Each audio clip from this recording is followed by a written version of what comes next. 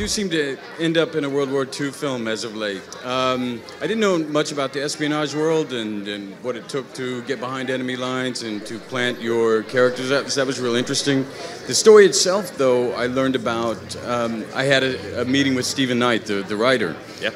Years ago when we were shooting World War Z, and he began to tell me the story before he'd written it, and it was based on members of his family. Ah. And so cut to so many years later, here we are.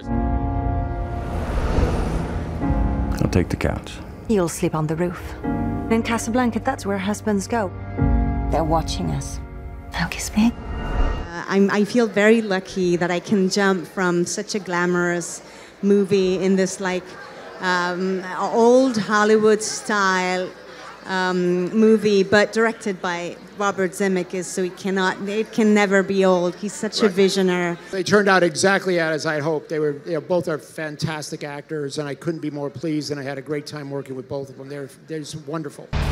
When the war is over, it won't matter where I am.